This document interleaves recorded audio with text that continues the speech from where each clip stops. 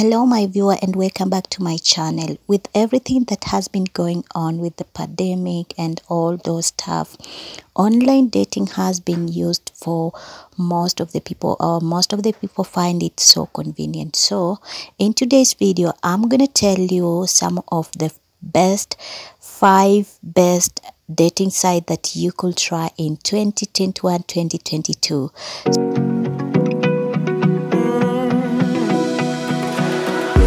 Found a picture we took many years ago. I'm gonna tell you the pros and cons of some of the dating sites that I have personally used, and they are so amazing and I want you to listen to them.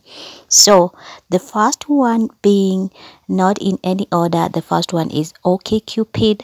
And this OkCupid, it is a site that is available both in actually in mobile and also websites, and it has a free version, and the premium version is around $9.95 per month dollars, and it is meant for hookups, flinch and casual dating.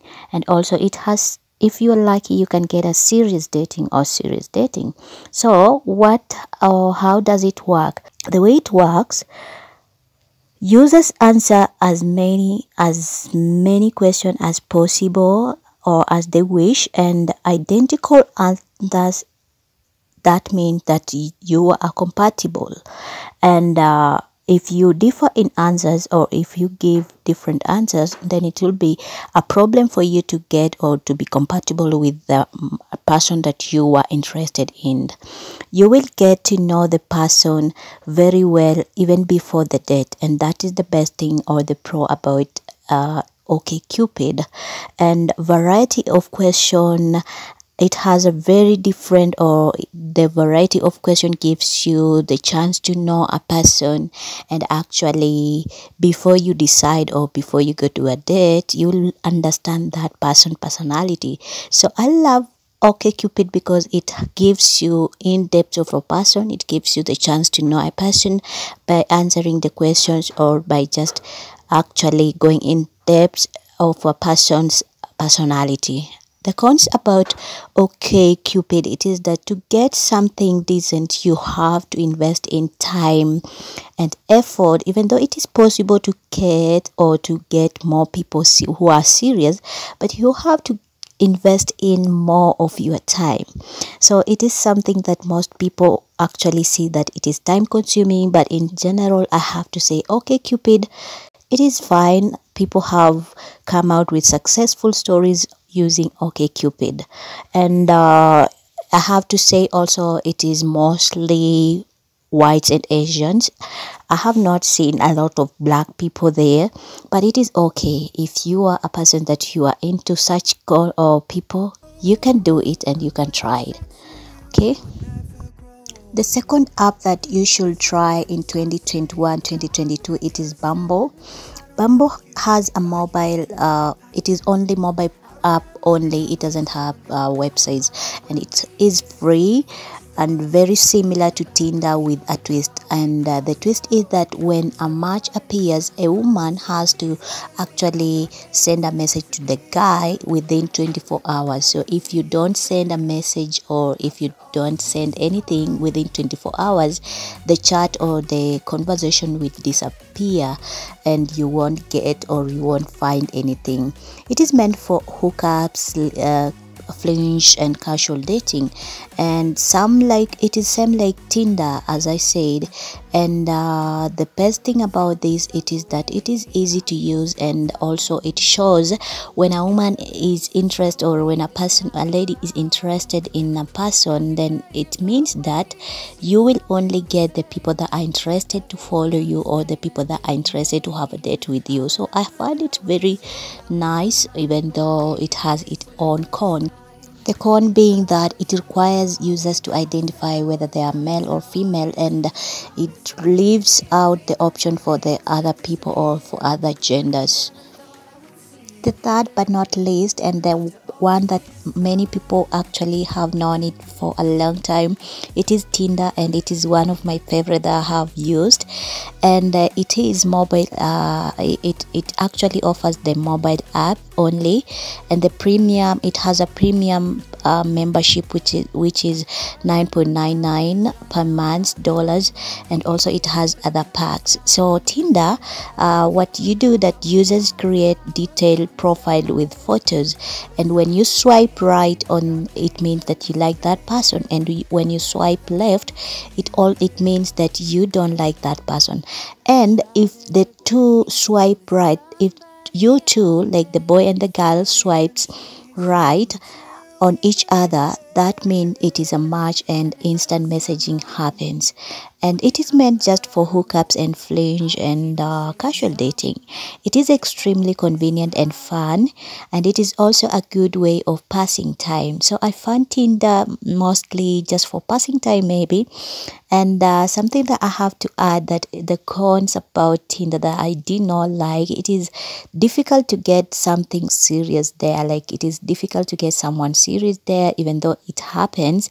And also it is geared towards physical appearance and not actually the personality of a person or the description of a person. So for me, Tinder could be actually fun, and also it gives you convenient time to see many people, but it doesn't give you the in-depth of a person's personality. Coming at number 4, it is my favorite also. It is eHarmony, one of the most successful online dating site with a long-term relationship or true love story that I have ever had in history. And something good about eHarmony, it is that it has in-depth questions for the people that are interested in dating, using the dating site. It has a large number of serious dates and advanced algorithm and compatibility system. Several successful stories have emerged just using eHarmony.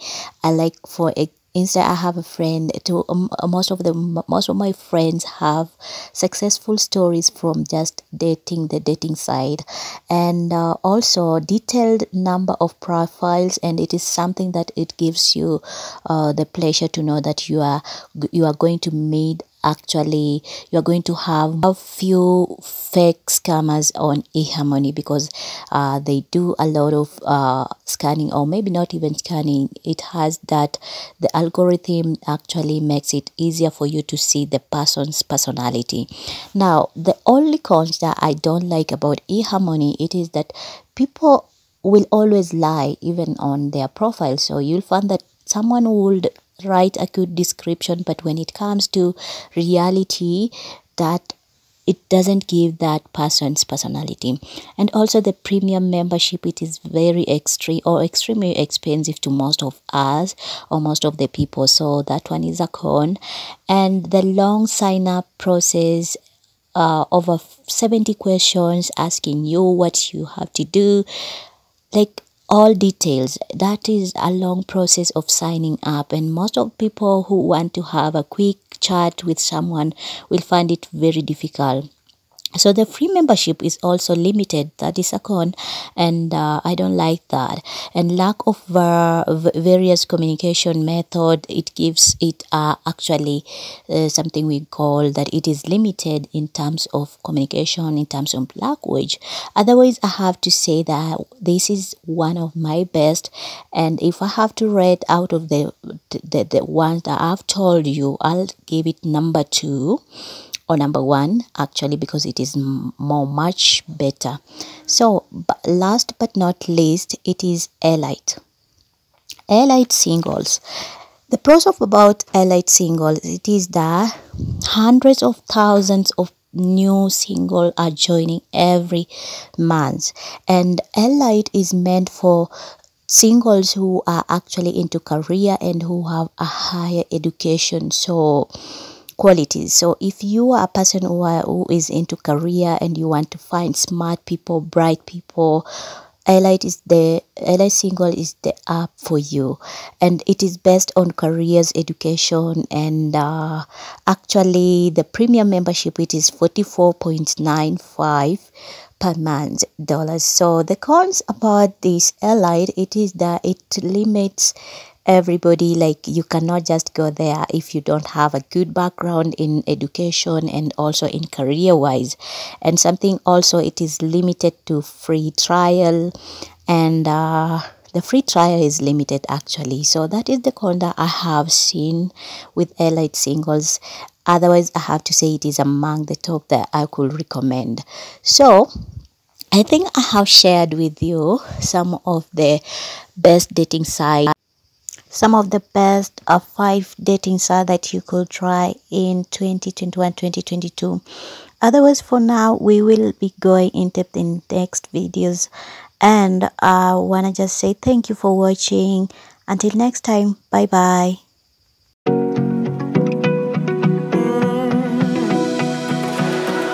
I found a picture we took many years ago, when I said to you we would never grow old. Messages I've saved that I never send, 'cause I don't know you, but I used to.